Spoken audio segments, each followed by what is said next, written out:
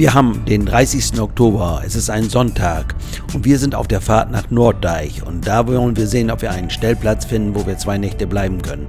Darüber möchte ich heute berichten. Herzlich willkommen zu meinem Video.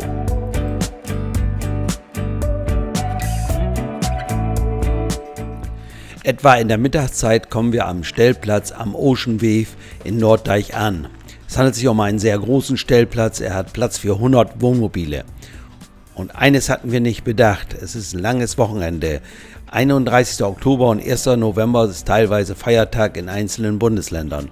Und somit war bei diesem schönen Wetter hier alles belegt.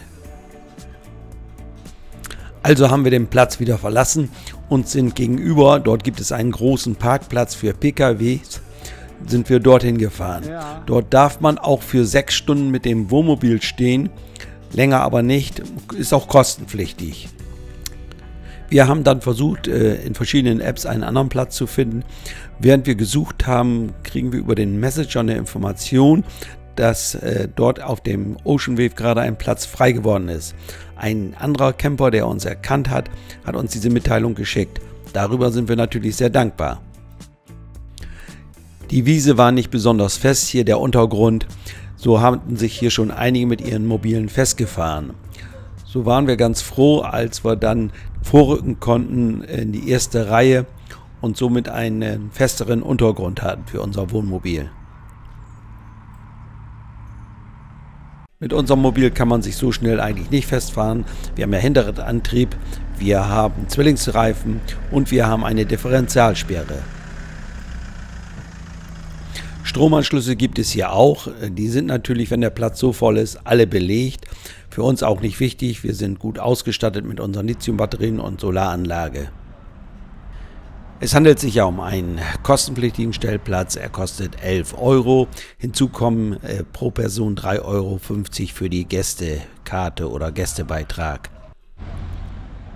Es gibt 2 Parkautomaten auf dem Platz. Man kann entweder mit Kreditkarte bezahlen oder mit Hartgeld. Das Ganze ist an der Zufahrt zum Stellplatz. Hier gibt es auch die End- und Versorgung, Bodeneinlass, die Möglichkeit, die Kassette auszuschütten und man kann auch Frischwasser zapfen, kostet allerdings extra. Die Lage ist natürlich ideal. Man hat auf der einen Seite das Meer, das ist nur vielleicht 1 Kilometer entfernt, und auf der anderen Seite haben wir Ocean Wave, ein Erlebnisbad. Und weitere interessante Geschichten wie ein Park, Minigolfplatz und so weiter.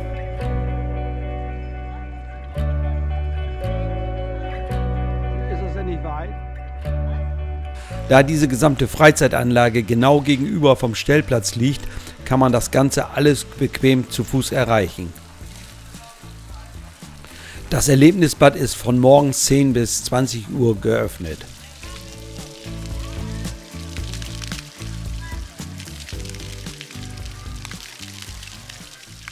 In unmittelbarer Nähe ist auch die Seehundstation. Man sieht, hier wird einiges geboten und ich denke, man kann hier auch gut mit Kindern herkommen.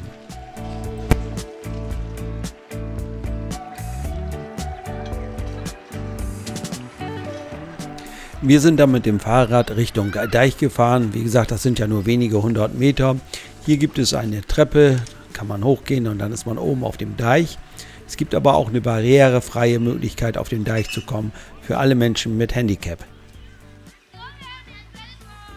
Wir haben jetzt einen Blick auf die Drachenwiese. Links von der Drachenwiese, dort gibt es einen Sandstrand. Dort waren wir nicht hin. Wir sind dann hier weitergegangen Richtung Hafen.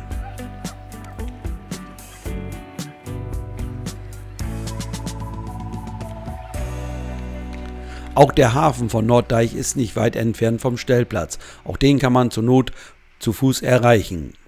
Vom Hafen aus gibt es eine Fährverbindung zu den Inseln Jüst und Norderney. Des Weiteren gibt es Ausflugsfahrten zu den anderen ostfriesischen Inseln.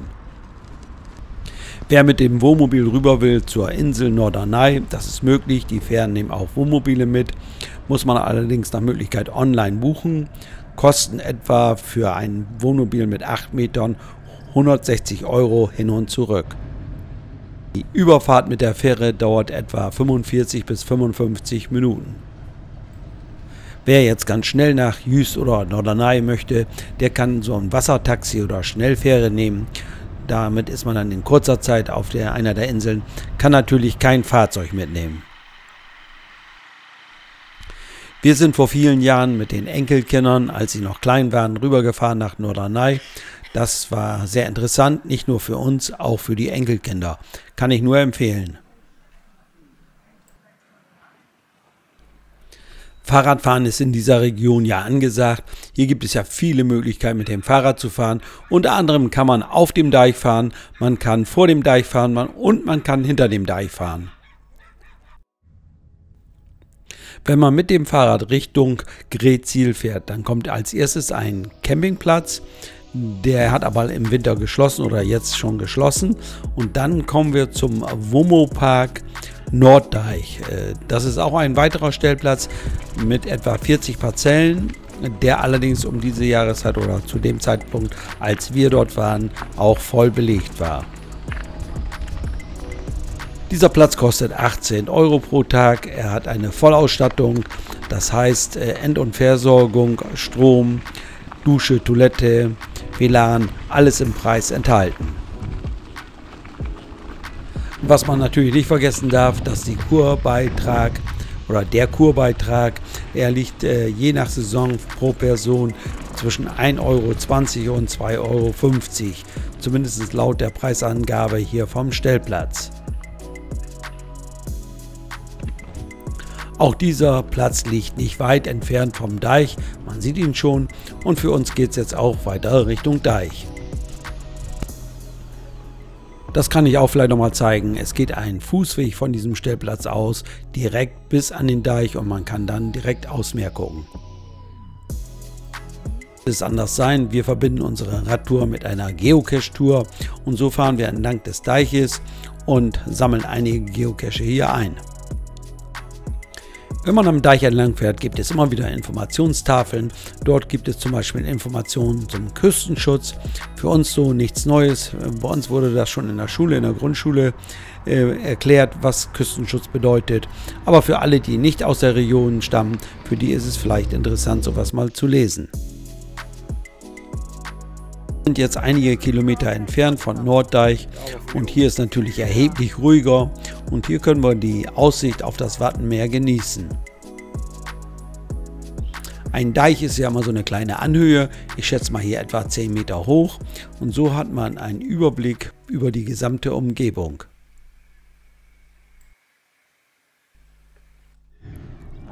Es gibt hier vor dem Deich einen asphaltierten breiten Streifen. Dort kann man mit dem Fahrrad fahren, auch zu Fuß gehen. Er ist zwar etwas schräg, aber wer Fahrradfahren gewohnt ist, der kann hier auch gut mit dem Fahrrad fahren.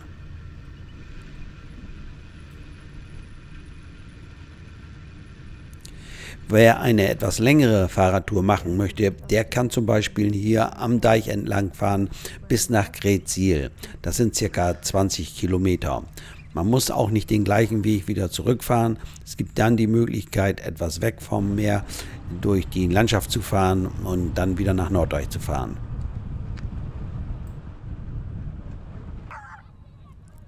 Wir sind jetzt wieder in der Nähe von Norddeich, das merkt man gleich. Hier ist natürlich wieder erheblich mehr Betrieb.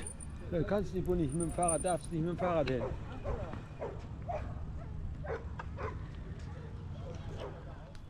Norddeich ist ja im Prinzip ein kleiner Ort mit etwa 1300 Einwohnern, aber natürlich geprägt durch den Tourismus. Allein vom Hafen hier in Norddeich fahren rüber zu den Inseln Jüst und Norderney etwas mehr als 2 Millionen Menschen jedes Jahr. Hier gibt es natürlich viele Restaurants, Bars, Fahrradverleih. Natürlich findet man hier auch einen Bäcker. Ich denke, oder genau weiß ich es nicht, aber nur 500, 600 Meter entfernt vom Stellplatz gibt es einen Bäcker, sodass man sich morgens auch frische Brötchen holen kann.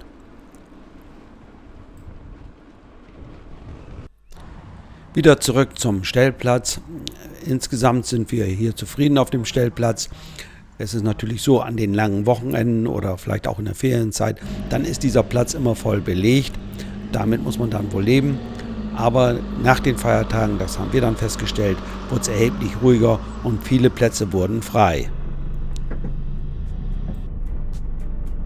Auch diesen Platz findet ihr auf meiner Stellplatzkarte. Einfach unter haco-video.de eingeben und dort gibt es die Stellplatzkarte. Dort könnt ihr dann schauen, da gibt es einige hundert Plätze. Das war's mal wieder für heute. Ich sage Dankeschön fürs Zuschauen und bye bye, bis zum nächsten Mal.